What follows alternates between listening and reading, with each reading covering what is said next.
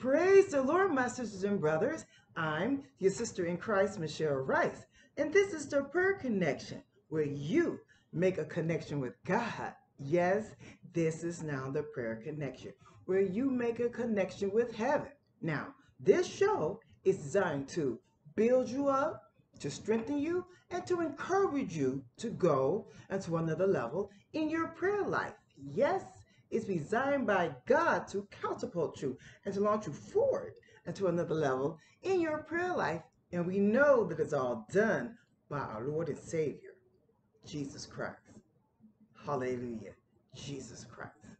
Oh God, we calling on Jesus Christ. We give you glory, Jesus Christ. We worship you, we glorify you, Jesus Christ. We magnify you and praise you, Jesus Christ. We honor and adore you, oh Jesus Christ.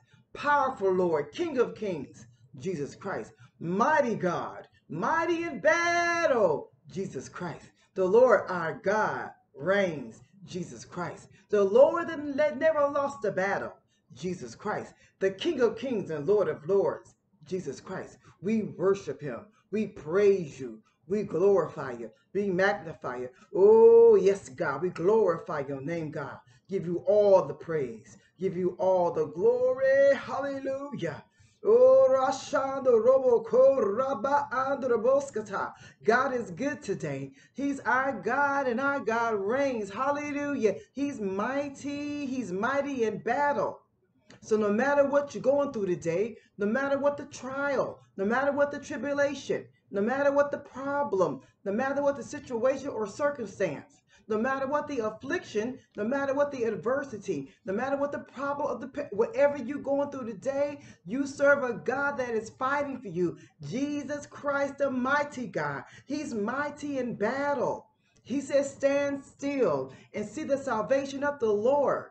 For that devil, that enemy that you're looking at today, you're not going to continue to see that same devil again no more, because God says he's fighting for you. He says, stand still and see the salvation of the Lord. Hold your peace and let the Lord fight the battle. He's fighting for you. Many might be the afflictions of the righteous, but the Lord delivers them out of them all. So no matter what the affliction, he promised you he's going to deliver you out of them all. No matter what it is, not know how big or how small, he promised us that he would deliver us out of them all. Psalms 34:19, many might be the afflictions of the righteous, but the Lord delivers them out of them all. So that if there's a health issue, that's your affliction. If a financial issue, your affliction. If it's a family related situation, if that's your affliction. If it's in your marriage, if it's a problem there, if that's your affliction. If it's in your body, if it's in your children, if it's in your ministry, whatever the affliction. Psalms 94:19 says, many might be the affliction of the righteous, but the Lord delivers them out of them all. All means all. The last time I looked up the word all in the dictionary, it said all means inclusive and exclusive of everything. In Jesus' name, you can rest assured. He said, in me ye might have peace. In the world, you're going to have tribulation. You're going to have problems. You're going to have situations and circumstances. It's all in the world. We already know that. But he says, in me ye might have peace, in the world tribulation. So you could be in the tribulation and still have peace. The peace that surpasses all understanding will keep your heart and mind through Jesus Christ. So you can lay your head down tonight and rest. You can rest, for there remains a rest to the people of God. You can rest in him. I come against the spirit of insomnia. I come against the spirit of fear. I come against the spirit of fretting. I come against the spirit of anxiety. And I decree and declare that tonight you will sleep good. Because that spirit of fear, anxiety, insomnia, and worry is being lifted off of you by the anointing. Father God, right now, we pray that we pray your word. Your word is anointed. Every word that we speak according to the scriptures is anointed right now. So God is saying you will sleep good tonight. You're not going to continue to be worrying. God says he's not giving you the spirit of fear. He's not giving you the spirit of anxiety. He's not giving you the spirit of worry. He's not giving it to you, but he's giving you a spirit of a sound mind. He said, I'm not giving you the spirit of fear, but a spirit of power, love, and a sound mind. That's why he says it again, and I say again, be anxious for nothing, but by everything, by prayer, supplication, with thanksgiving, let your requests be made known unto God.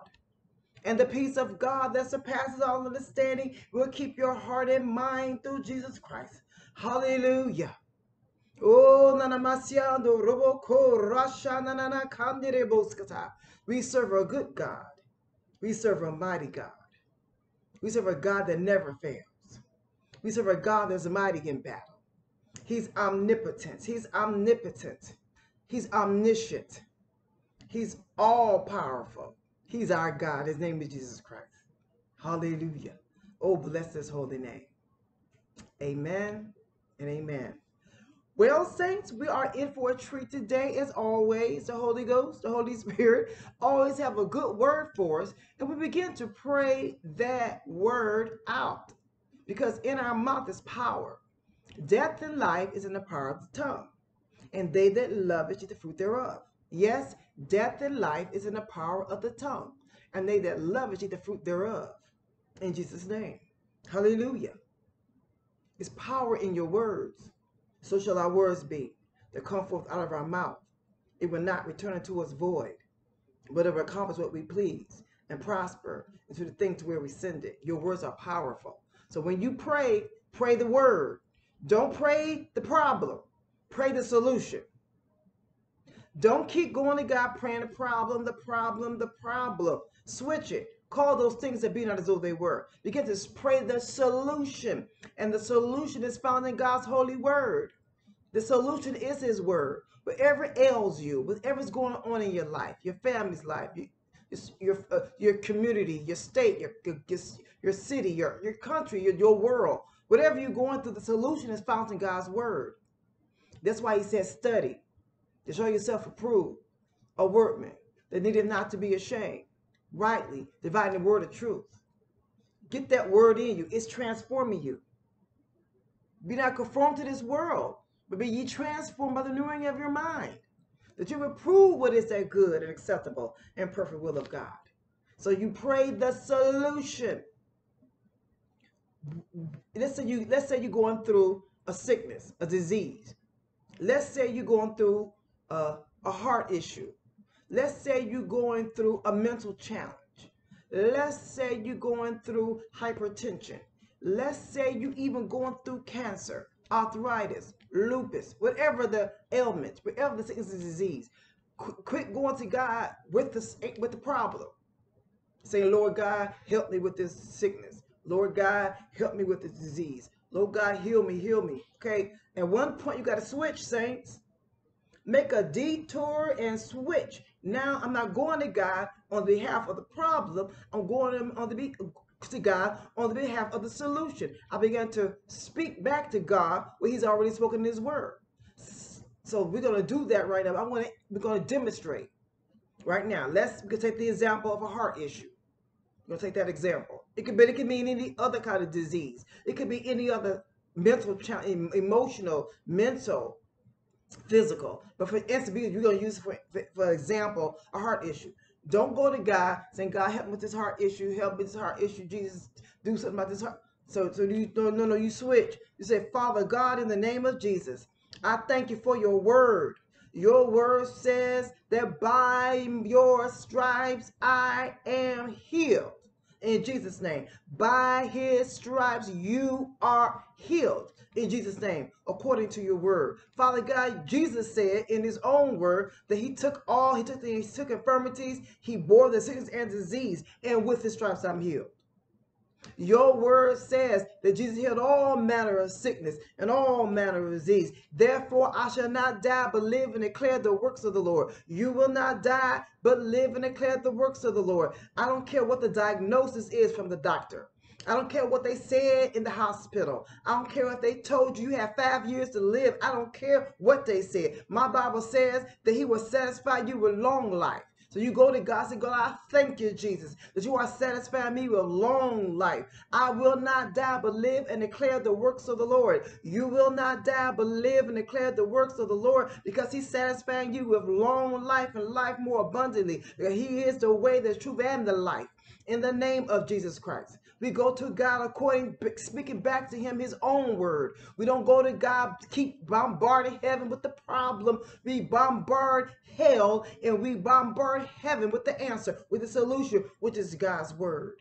In the mighty name of Jesus. This sickness is not unto death, but for the glory of God, in the name of Jesus. Well, whatever that sickness is, it's not unto death, but it's for the glory of God, in the name of Jesus.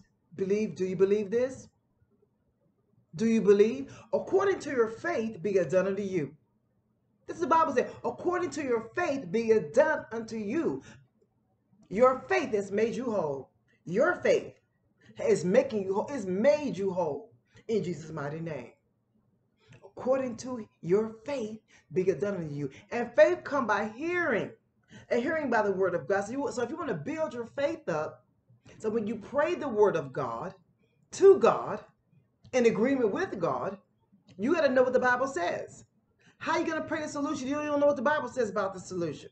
That's why I say, get in your word, study to show yourself approved, work when that needeth not to be ashamed, rightly dividing the word of truth, and speak back to God what he already said. It's putting your word in the atmosphere. Father God, we put your word in the atmosphere in the name of Jesus for those who are going through mental challenges and going through emotional problems. We decree and declare that oppression is far from them in the mighty name of Jesus, and the joy of the Lord is their strength. In Jesus' name, we decree and declare that a merry heart is doing them good like a medicine, like a medicine. Oh God, in the name of Jesus, that word, the word of God is like a medicine. And he's giving you a merry heart to do the good like a medicine. Take your medicine today. Take your medicines and take a dose of the Holy Ghost today. In Jesus' name. You will rejoice in the Lord always. And again, I say rejoice. In the mighty name of Jesus. In the mighty name of Jesus. Weeping may endure for the night. But God says that joy, hallelujah, it's coming in the morning. It's coming in the morning. It's morning time, saints. It's time to live and not die. It's time to live and rejoice. It's time to live and enjoy your life in Jesus' name. Hallelujah. And I'm speaking to that person that the doctors gave you a certain amount of time to live. Who are they anyway? Who are they? Our life and times is in God's hands. Your life and times is in God's hands. Your life is in God's hands. In Jesus' name. It's up to God when you leave this earth realm and go into the heaven realm. It is God in the name of Jesus. They can't dictate to you how long you're going to live. Jesus says, I came to give you life more abundantly, and I will satisfy you with long life. He says in his word that we have long life and you will not die before your time. I bind the spirit of untimely death. I bind the spirit of sudden death. I bind the spirit of untimely death. I bind the spirit of premature death. I bind death. I make death behave in the mighty name of Jesus. You're not dying. You're living. You got future. How can you die and you haven't fulfilled your purpose yet? I'm talking to somebody today. You can't leave this earth realm until you fulfill your purpose. You got a purpose. God put you on the planet for a purpose. You have destiny. You have a future. The Bible says, I know the plans I have for you, says God. Plans of good and not of evil, to give you a hope and a future. He said, I know the plans. I know the plans. God says, I know the plans that I have for you. Plans of good and not of evil, to give you a hope and a future. You have a hope and a future. Your future looks real bright, and you look better in your future than you do right now. Hallelujah. You got future. You got a future in Jesus' name. Hallelujah. You got purpose. So when you go to God, begin to pray your purpose. Ask God, why am I even here on the planet? Why did you put me here on the planet? What do you want me to do? And when God reveals to you what he have called you to do in this earth, you got to obey. People that live long lives because they obey the purpose. Why should God let you live a long life and you won't agree with him and fulfill your purpose? So ask God, why am I here? Why did you put me here on the planet? What's my purpose? And when he reveals to you your purpose, begin to walk in it. He will enable you to walk in your purpose. People that walk in purpose live long life because they're doing the will of the Lord. He said, I've set before you this day life and death, blessings and cursings. Choose life, choose blessings in Jesus' name. He has a purpose for you. You're called man of God. You're called woman of God. You are called and according to his purpose. That's why he's keeping you alive. He ain't keeping you alive to sit on the couch and eat potato chips. He's not keeping you alive to just run to work and run back home and watch TV. You're here for purpose. He left you here for purpose. Thousands upon thousands upon thousands upon thousands of people died in this pandemic. But if you're still here, he has purpose for you. Not just to get up and go to work, get up and go to work, come on. Get up and go to work, come on. Get up, go to work, go to church and come on. It's more to life than get up, go to work and come home. You got purpose. Pray and ask God to reveal to you the purpose. He says, I know the plans I have for you, plans of good and not of evil to give a hope in the future. You got purpose on your life. In Jesus' name.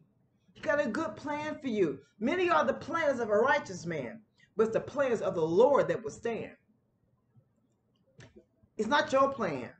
God got a better plan than you got a plan for yourself. I know you've been thinking what I want to do here, what I want to do next 5 years, what I want to do for me. I know that's all good. But many are the plans of a righteous man, but the plans of the Lord that will stand. His plans is better than your plans. In your wildest dreams, what you think you want to do with your life, God's plan is better. It's more exuberant. It's more enthusiastic. It's more glorious. It's more successful. He got big plans, bigger than you have for yourself. So Father God, I pray right now for all those that are listening, that as they spend time with you, they got to spend time with you, God. They got to pray and talk to you, God. Talk to you in the morning, talk to you in the noonday, talk to you when the sun goes down. They got to talk to you, Lord God. They got to talk to you, God. The effectual fervent prayer of a righteous man availeth much. The effectual fervent prayer of a righteous woman availeth much. They need to talk to you in the night seasons. They need to talk to you in the mornings. Find out your purpose, and when they find out the purpose, let them say, yes, Lord, to your will. Yes, Lord, to your way. God's looking for a yes to come out of your spirit. He want to hear you say yes.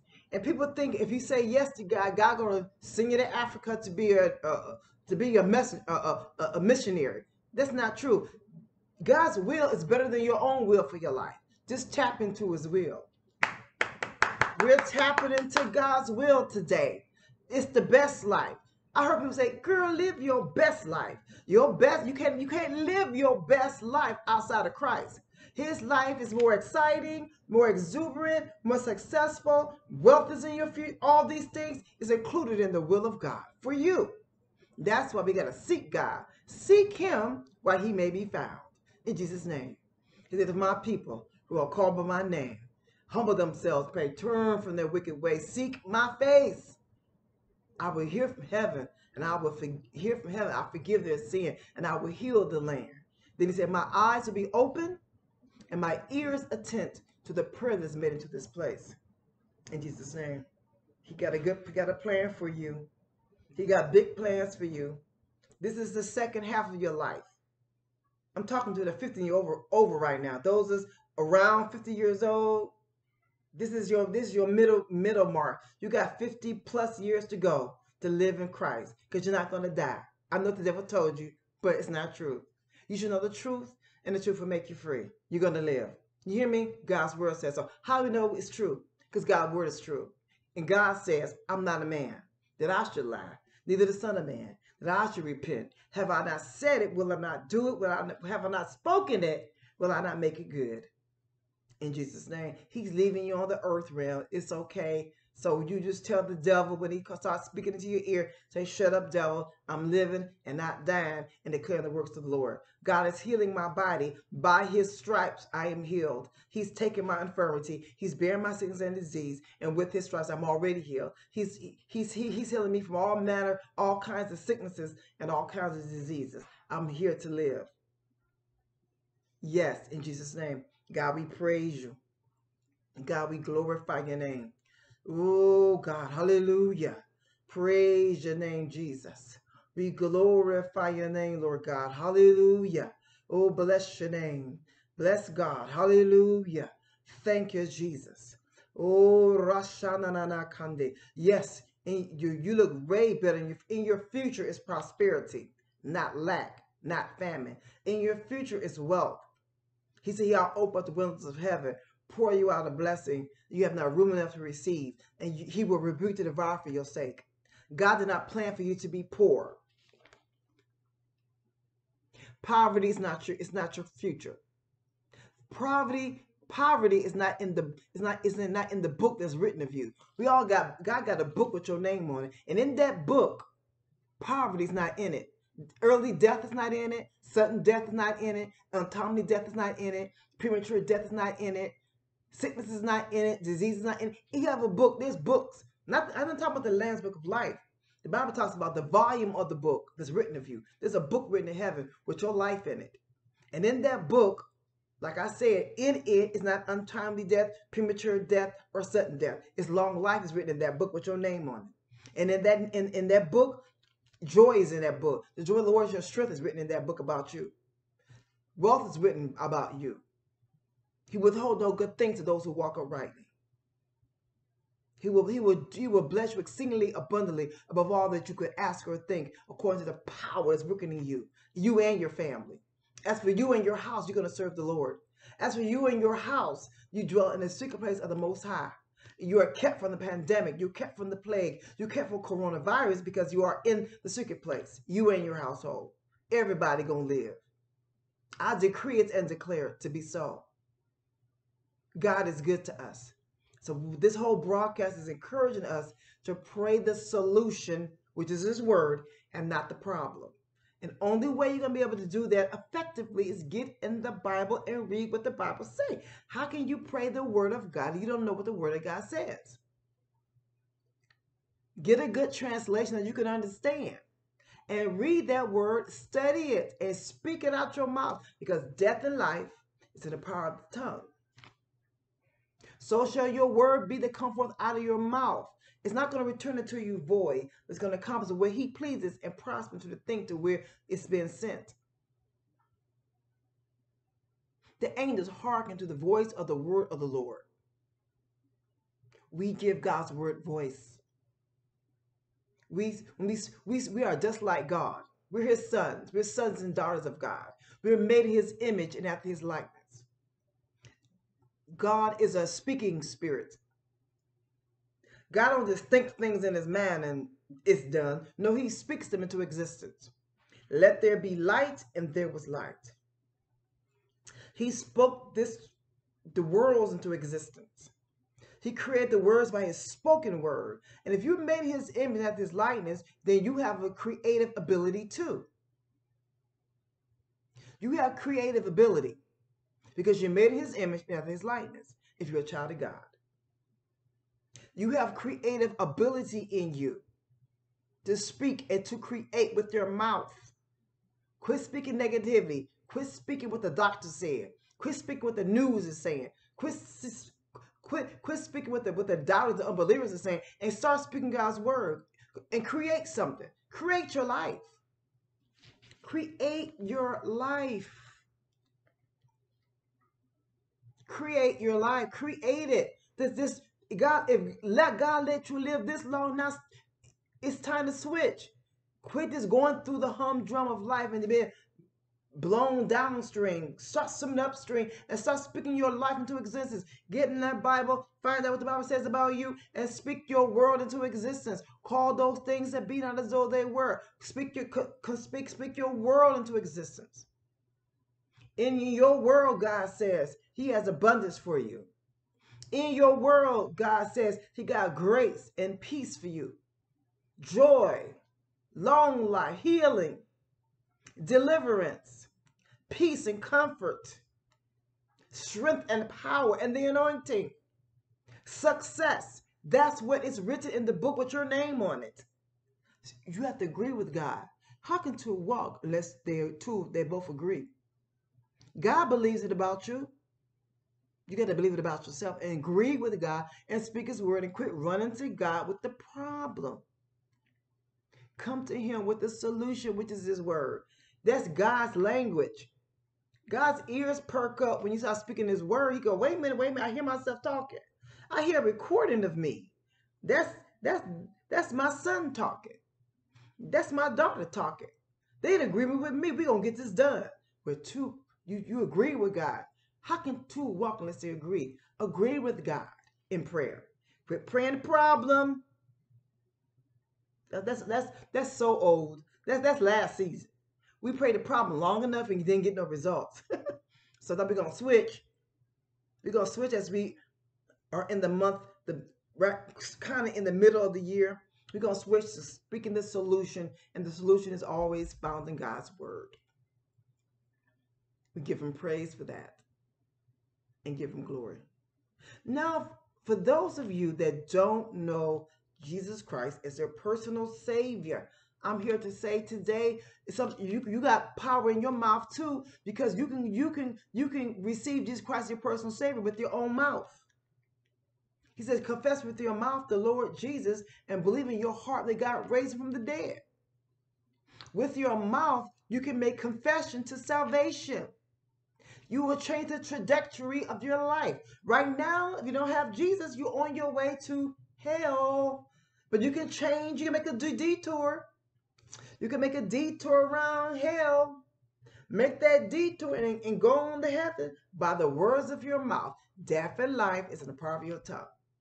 Use your mouth. Use your voice to change your life. Use your voice to receive Jesus as your personal Savior. So pray this prayer with me if you want to receive Jesus Christ as your personal Savior. In Jesus' mighty name. Say, Father, come on, we're going to pray. Come on. Say, Father, in the name of Jesus, I'm a sinner in need of a Savior. I come to you. You said if I confess with my mouth that Jesus is Lord and believe in my heart that God raised him from the dead, I will be saved. With my mouth, I confessed it, and with my heart, I believed it according to your word. You said in your word that whoever calls upon the name of the Lord shall be saved. In Jesus' name. Now, if you pray that simple prayer, you are saved, you are saved, you are saved. And like I said earlier, for new Christians and old Christians, things you got to do. One, have a prayer life. Talk to God. Talk to the Lord. He's your best friend. He loves you. He loves to hear your voice. Talk with him in the morning. Chit chat with him. Pray to him. Make petitions. Make supplications. Just talk. Like you talk to your best friend. Talk to him about everything. He's your best friend. So that's prayer. Talking to God. Then read the Bible. Remember, so you can start praying some life into your situation, life into your family, life. You need to speak life, and you will never be able to speak a life if you don't know what the Word of God says, because the Word of God is the only place there is life. So you're praying, you're reading that Bible, and you speaking it. You speak it out loud. What you read in that Bible, then you obey God and do what the Bible says do. Be a doer of the word and not a hearer only. And then after all that's said and done, another prayer you need to pray. Ask God to lead you to a good church. Lead you to a good church that they are preaching and teaching the unadulterated word of God. Yes, do it. Pray. Talk to God. Yeah. Read that Bible and congregate with other people that's like you, believing like you, talking like you. All those Jesus people, connect with them. That's the best connection. And speaking of connections, I'll see you next time on the prayer connection, where we make a connection with God. I'll see you next time on the prayer connection, where we make a connection with heaven. Yes, indeed. I love you so much. And most of all, our God and our Christ loves you. See you next time. Love you. Bye-bye.